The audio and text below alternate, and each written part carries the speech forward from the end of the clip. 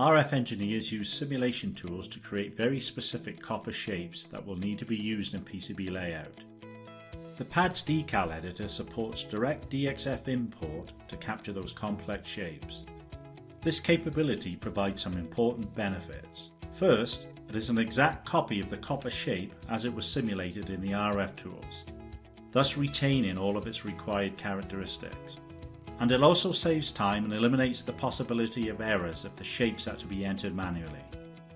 Shielding copper shapes or traces with vias tied to ground is typically a laborious and time-consuming task, so it is important that your PCB tool supports automation of this process.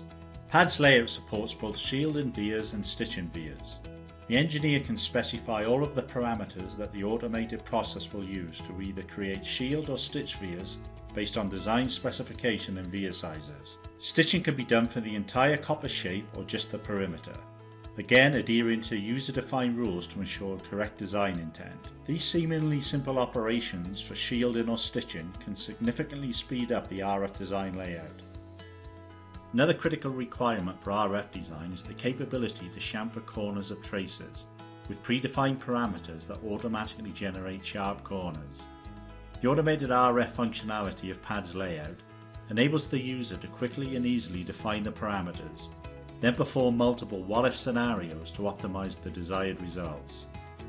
The automated RF design capabilities of PADS layout ensures accurate design intent is maintained, while also automating the process of adding stitching and shielding vias and chamfered corner generation.